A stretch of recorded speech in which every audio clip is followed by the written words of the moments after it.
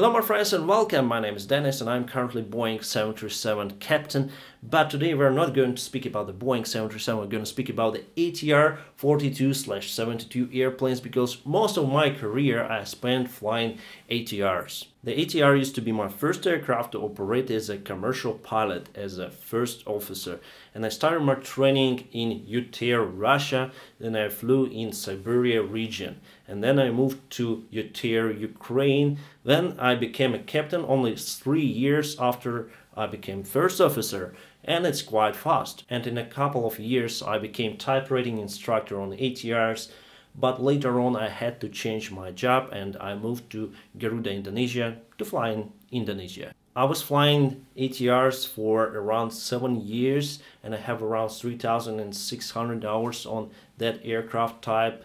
And also I used to fly ATR42 as well as ATR72-500, and the newest modification is ATR72-600, which I was flying in Garuda Indonesia. So I feel myself quite confident telling you the good things about this aircraft as well as the bad things, the pros and cons. So my friends, here we go. Good things about the ATR and not so good. Actually guys, there are no any perfect aircraft flying in our planet so far, so every aircraft has its own disadvantages and of course advantages. By the way guys, ATR stands for Avion de Transport Regional, which is in English should be around regional air transport, like this, right. Now what should I choose first to speak about, good things or not so good things?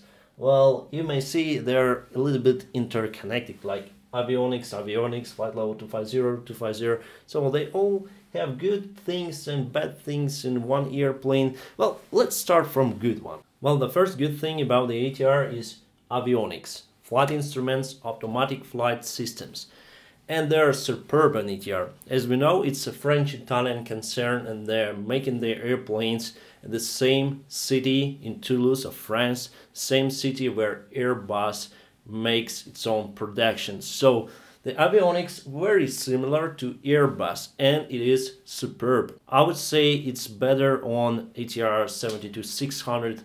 We have 5 displays and they are very informative. We have multifunction control display where you can find all the systems you need. We have a very nice automatic flight control systems as well. And the best feature I like about ATR72-600 is electronic checklist. So basically you have, for example, some kind of malfunction and you have the checklist which tells you what to do right away. You have it on your central display and you just follow the items. You don't need to look for a quick reference handbook. It's just here on the screen. It's very easy and it's very easy to fly the simulators on this airplane type. But ATR airplanes are also in a lack of some automatic systems like we have on Boeing, for example. There is no any VNAV button in the cockpit. There are some kind of modifications, but I saw it only on the simulator. So you need to press VNAV and the aircraft will follow the VNAV guidance. Here on ATR we just have a visual guidance, but we don't have this VNAV button installed on the FGCP panel. Also, there is no any auto throttle or auto thrust system. So you put manually the power levers for takeoff position and you reduce the power while descent. But in general, guys, I do like ATR 600 modification avionics. For 500 version, well, it's more like Boeing 737 Classic. And I don't really like it because there's some kind of steam gauges on a central desk and FE screens, they are quite small, but on new 600 it's masterpiece. And next we go to takeoff and landing performance. ATR42 especially, it can land with empty weight, it can land on a 500-meter strip.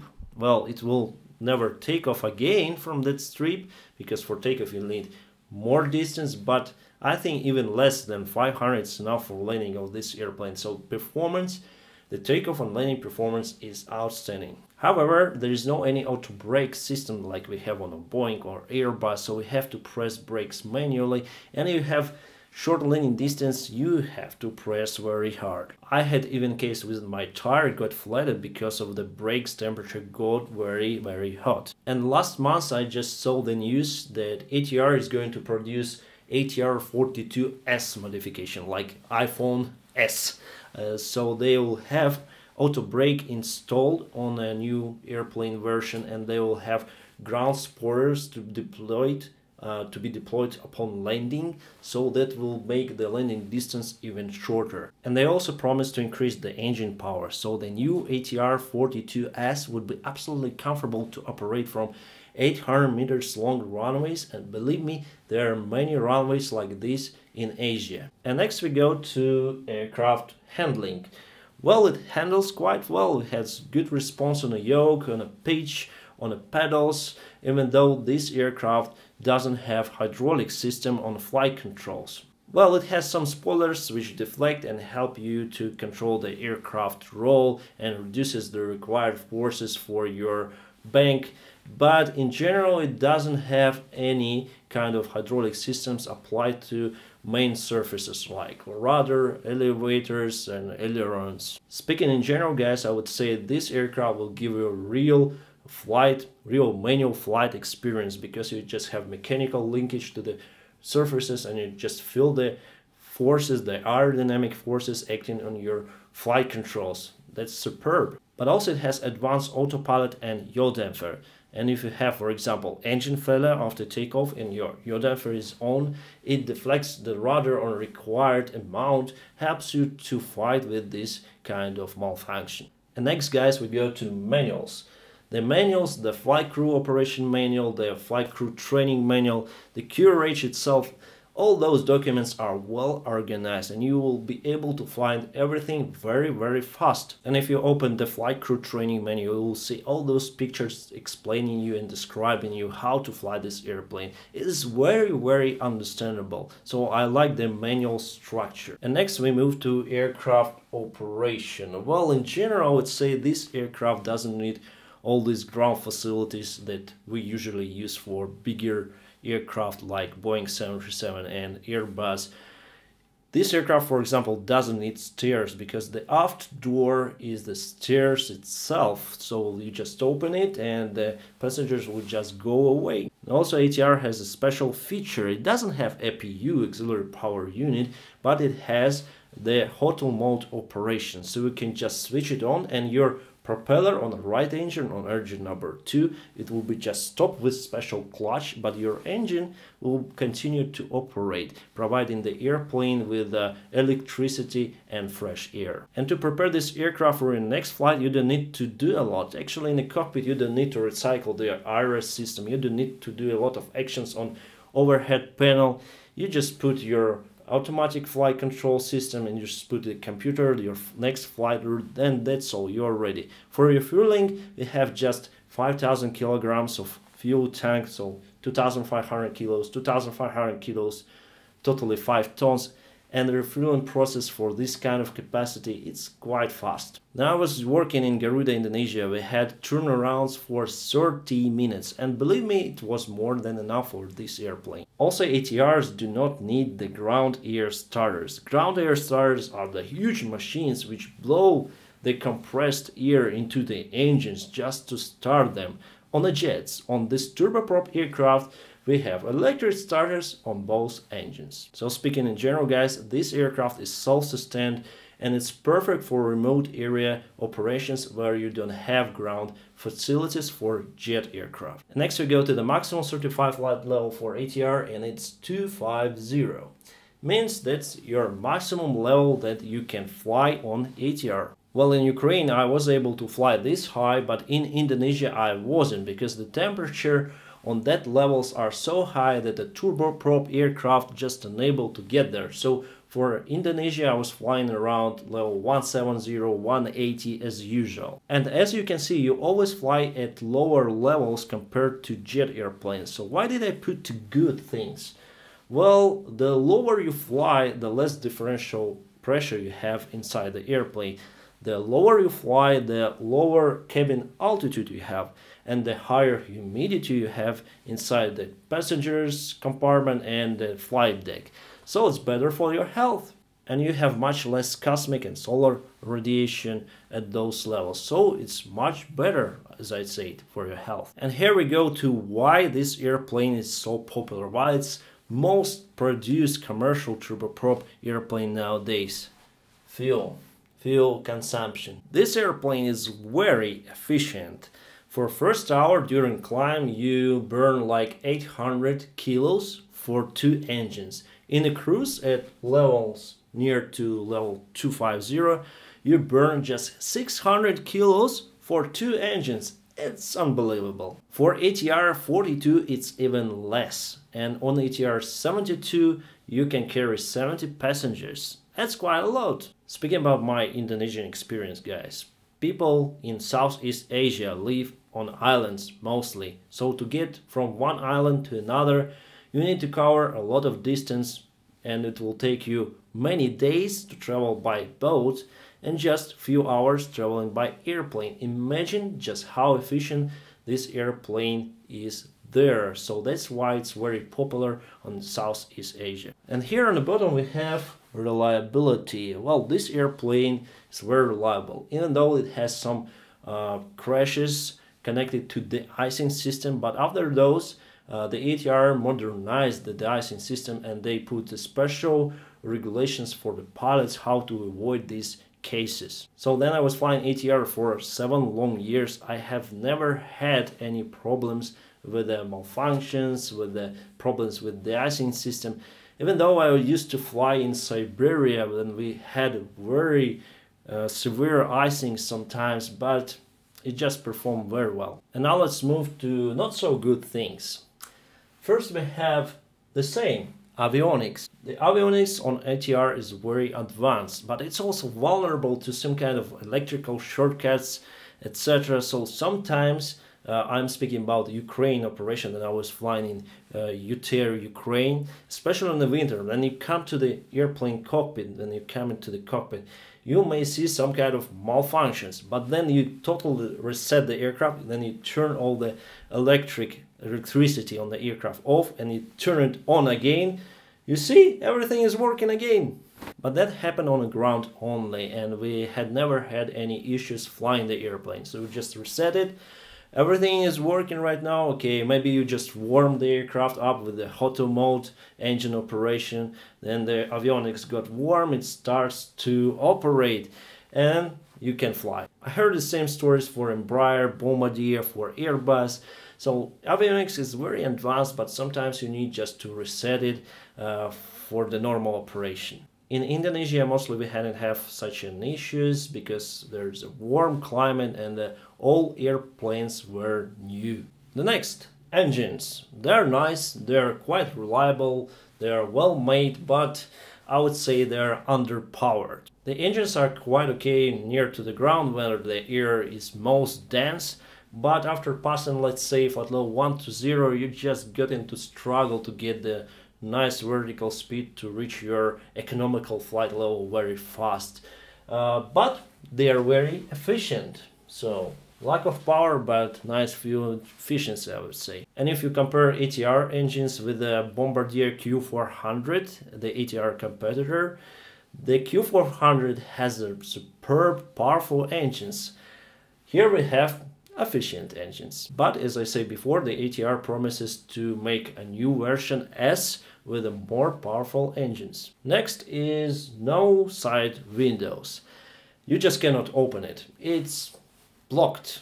On Boeings you can open it, on Airbuses you can open it, on ATR no. You just have some air supplies on the bottom, on the top, but it gives you nothing. Sometimes we open the cockpit emergency hatch behind to get some fresh air supply, but if you work near to equator, believe me, it's very hot airplane inside. And the auto mode, the single engine auto mode operation, gives you a little bit, but not as much as, for example, the Boeing 737 with APU. Here we have handling, and we also had a handling before, and I told you that this airplane is well controlled, but it should be controlled in neatly and precise manner. Especially ATR72, because it has a very long tail and the possibility of tail strike increases dramatically. It has even tail bumper the tail to reduce the risk of damaging the fuselage. Also, the aircraft pitch is negative, so during approach you have pitch around -1 or -1.5 degrees.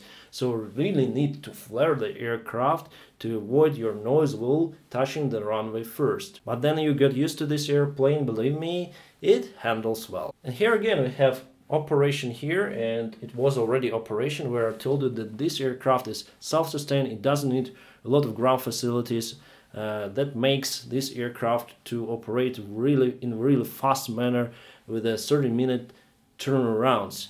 But it has also the opposite side. So the other side and not so good side for pilots is that sometimes you fly even 12 flights, 12 legs per day. Well, some of airlines, they just restrict it. For example, when I was working in Garuda Indonesia, I was restricted to fly 6 flights per day, which was quite okay for me. But in some airlines you fly as much as 12 flights per day, because on this type of airplanes you rarely fly more than 1 hour flight and you have very short turnarounds. So the things are like this. Hey guys, it's happening again. We have 250 here, flight level 250, and also we have it in advantages, in good size. I say the lower you fly, the healthier you are. But why did I put two not good things? Well guys, flying these low flight levels, you will be faced with thunderstorms, you will be faced with icing conditions. The modern jet airplanes usually fly as high as flight level 410, so it's okay for them to overfly some thunderstorms, but for ATR, believe me, all the thunderstorms are yours. So then I was working on ATR in the summertime, in a rainy season of Indonesia, for example. I took a lot of fuel to avoid all these thunderstorms. It's happening again and again. Manuals here, but it was on a good side. Manuals as well. Dennis, what are you doing with us? You just told that the manual structure is fantastic. Well, the structure is fantastic, but the text is not. Then I first opened the Boeing 737 manual.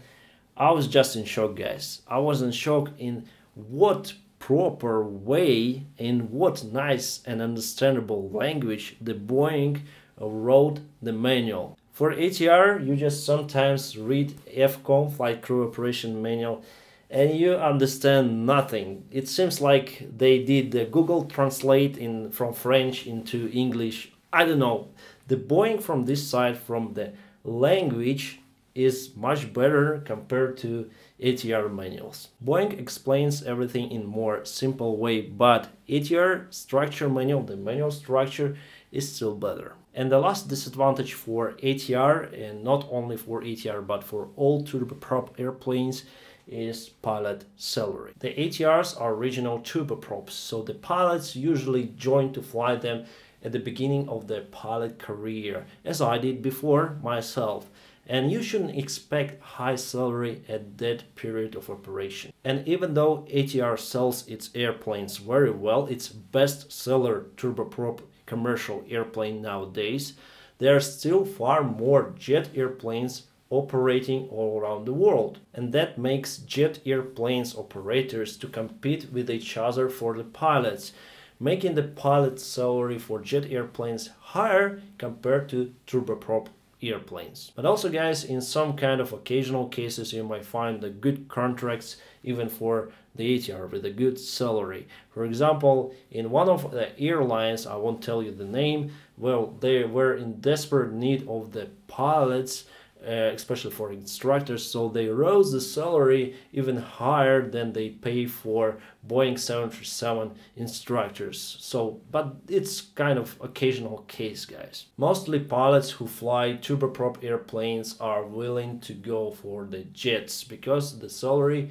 is higher and the possibility to find the job is also much higher. Thank you guys very much for watching this video. If you have something to add, please write the comment below and we discuss with you. Of course, if you have some questions, you may ask me just in the comments below and I'll answer your questions. Also subscribe to my Instagram and follow me here. Subscribe, like if you like this video, and hope you have a great time.